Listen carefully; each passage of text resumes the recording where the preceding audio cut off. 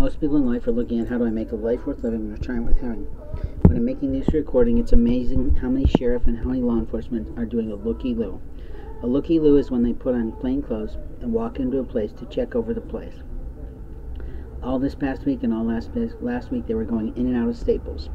I can't say exactly why, except for the fact that there's probably a lot of illegal and immoral activity happening there. You can also tell the FBI guys because they are a different dress, a different attire, and they literally don't look the least bit natural going in there. But hey, I'm just an observant guy.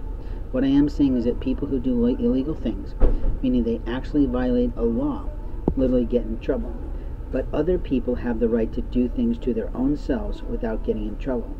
This is where the line of fraud is drawn. You see, it is not fraudulent to change your face with a plastic surgeon. It is not fraudulent to do something to your body with a plastic surgeon.